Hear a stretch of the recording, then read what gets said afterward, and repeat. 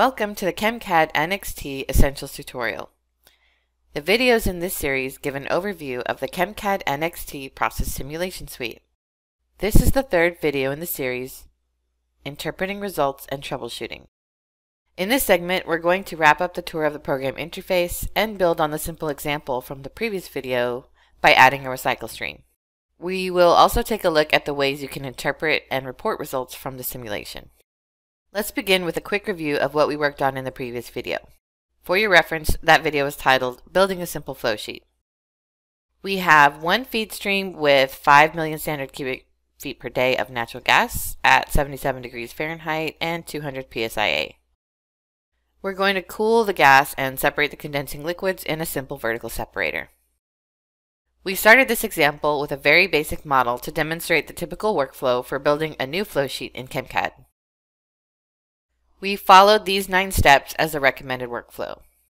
Though this is a good starting point, you're free to start and work in any order you're most comfortable with. Just be aware that you cannot run a simulation without first selecting some components and the thermodynamic selections.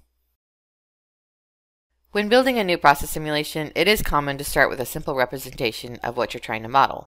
Let's say you're trying to build a complex process plant with multiple different types of equipment like separators, columns, pumps, heat exchangers, piping, etc. So if I try to build this entire model in one pass, adding all the equipment and controllers where I think they should go, and once everything's connected and my feed streams and product streams have been added, if I try to run my flow sheet and the model doesn't run, what do? I will probably get several messages and warnings. I can start there, but I don't necessarily know what's the main issue I need to solve. Are there multiple issues? Where do I start? With so many elements added to the flow sheet, it can be hard to determine. That's why it's best to start simple, run 1 or 2 unit operations at a time, and then build up to more complex models from there. In addition to that, early models are rarely well defined, so we start with what is known, and through our process modeling, we can find the answers we need. With that said, we started with a simple flow sheet, and we're now going to add a bit more complexity to our natural gas processing simulation. Note that at this point, we have successfully run our previous simulation, and the model converged without errors or warning messages. So let's define this process model further. In this simulation, we're simply taking an incoming stream, cooling it, and calculating the split of gas and liquid phases. Now I think it would benefit my design to add a second heat exchanger upstream of the first so that I can recycle the cold gas from the top of the separator to cool my incoming hot feed gas stream. To insert a new unit operation into the existing system, right-click on the stream where I want to add it and select Insert Unit Op. Then select the unit operation you want to add from the palette. In this case, I want a heat exchanger icon with 2 inlets and 2 outlets. This one will work. To add this unit operation, click and hold down the mouse button while dragging the icon to the stream where we want to add it, and then let go of the mouse button. I know I want to eventually add the recycle stream here, but rather than simply rerouting the stream, let's first begin by adding a new inlet and outlet stream. This is just a handy way to make initial guesses before connecting a recycle stream, especially in more complex simulations. So I'm just going to take a minute to show you how this can be done. So add the feed and product stream arrows and connect them to the heat exchanger.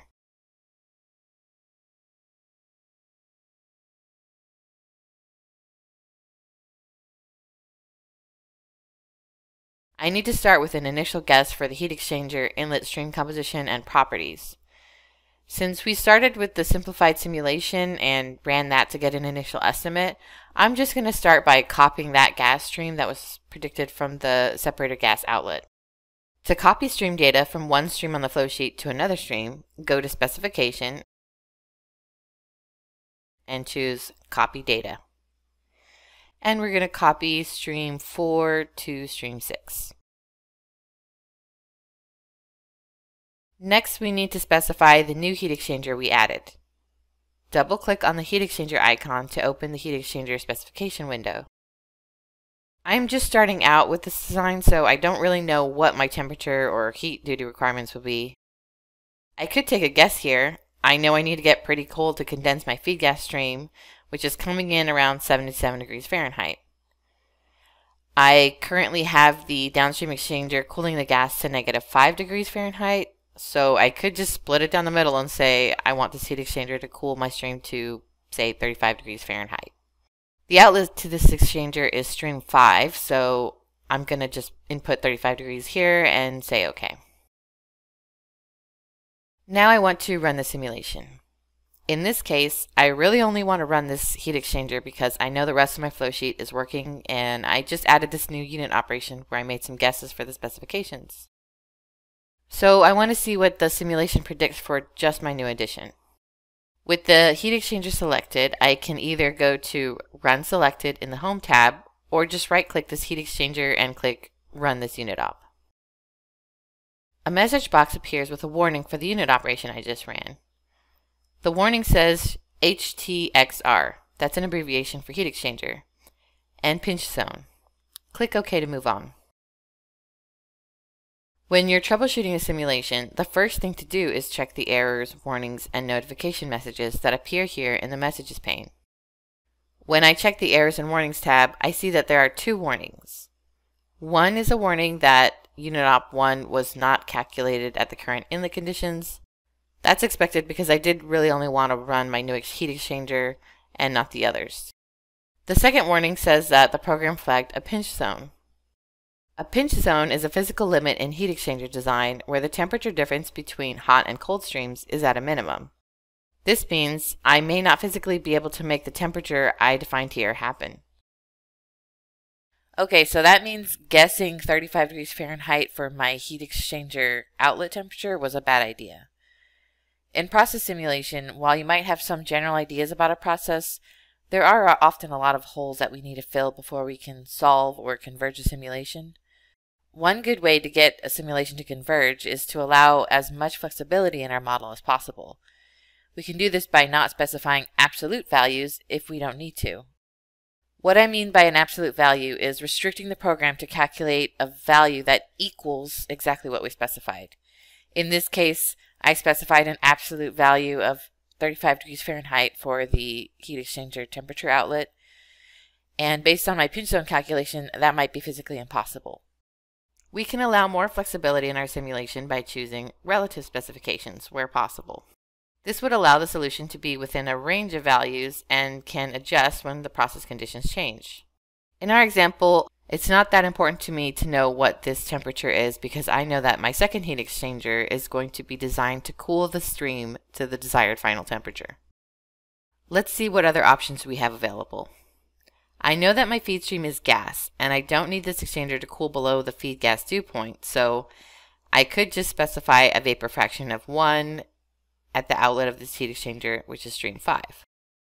This gives CHEMCAD the flexibility to calculate the outlet temperature relative to the composition and process recycle conditions, and not to some absolute temperature that I specify. So now when I click OK and run this unit op again, the simulation is able to solve. No errors.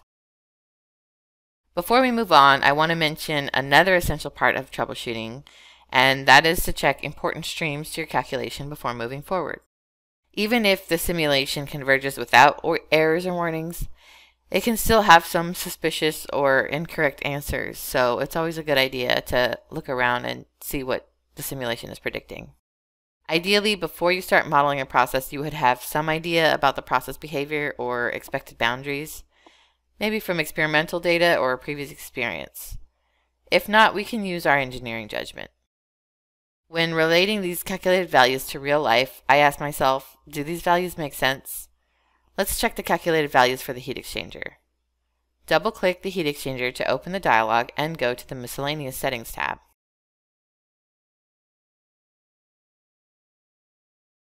The calculated results are displayed in the gray boxes.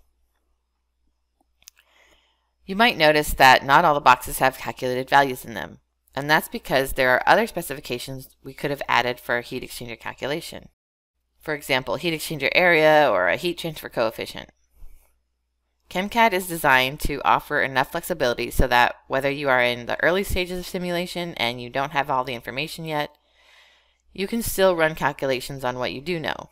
However, if you do have more information, CHEMCAD is robust enough to run the detailed calculations. In this case, I don't see any unreasonable calculated values, so I'm going to go ahead and move forward. Now that I'm able to converge my full simulation, I'm ready to add another layer of complexity, my recycle stream. To add my recycle stream, I'm going to delete stream 6, that's the inlet to the heat exchanger I added, and replace it with the vapor outlet from my separator.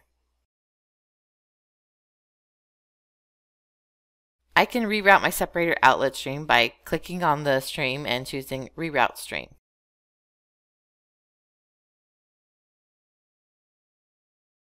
This will allow me to hover over the heat exchanger inlet node until I see the anchor, and I can click to connect the stream here. Now that the recycle stream is connected, you see one of the streams in the flowsheet turn from black to red. What does a red stream mean here? Well, CHEMCAD flags cut or tear streams as red. If you're new to process simulation, recycle streams are sometimes referred to as cut or tear streams. That's because the program algorithm has to consider the stream split along some point, where there's an initial guess of x, and the program calculates around the flowsheet until it returns to the recycle point where it compares, let's say, x1 and x2. If the calculated x2 matches the initial guess x1, then the simulation is converged. If x2 and x1 do not match, then there needs to be a new guess, and the program will iterate until there is a match, meaning the simulation has converged. CHEMCAD attempts to automatically select the best cut stream to ensure the calculations can run smoothly. However, you can always change the stream that's selected as a cut stream to something that makes more sense to you.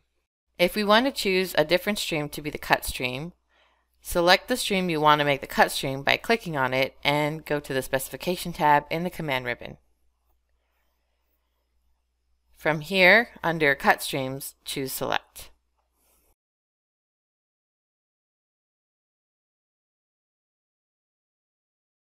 I choose this recycle stream as my cut stream. I'm confident I can recycle stream 4 for this simulation because I just ran that configuration with that clone of stream 4 and my simulation converged. So now I can click Run All here, and we see that the simulation has converged. So let's check on our results. There are several different options to view results in CHEMCAD. Let's look at a stream property report. To do this, right-click Stream Report and choose Stream Property.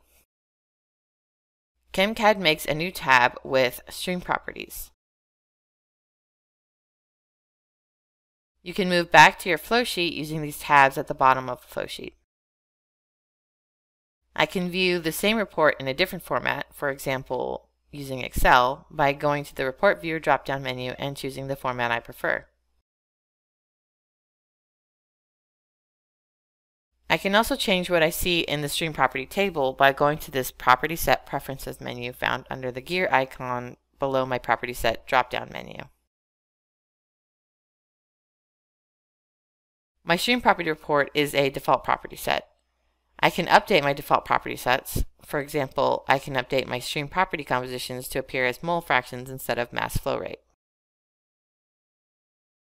I can also copy or add a new property set with whatever parameters I want to display in my report. I'm going to add a new property set and call it LNG Streams. I'm going to add temperature, pressure, mass flow rate, enthalpy. For vapor streams, I want to see standard vapor, and for liquid streams, I want to see actual liquid.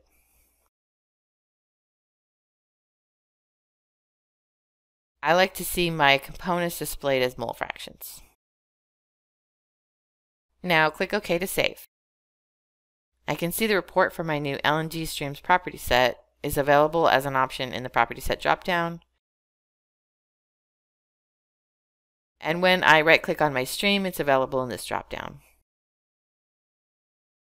When I click on the LNG Streams property set, a new tab opens up with the configuration I just created. My old tab is still open here, and my flowsheet is in this first tab here. I can also display these results directly on my flowsheet. To set up a property table directly on my flowsheet, go to the Drawing tab in the ribbon menu. Under Insert, there are several options to choose from. I'm going to choose the stream box. This prompts me to select the streams I want to display, and then I choose which property set I want to display. I can choose my custom property set to display here. When I click OK, I see my property table on the flow sheet, and I can drag it around to a good spot.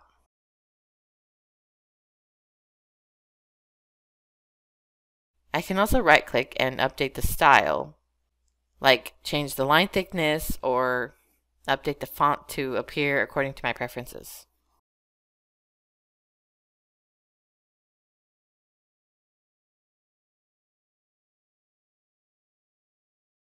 This is a good stopping point for this simulation. Don't forget to save so we don't lose all this work. If you've made it this far in the CHEMCAD Essentials series, you've seen a tour of the program interface, a demonstration of how to build a simple flowsheet from a blank space.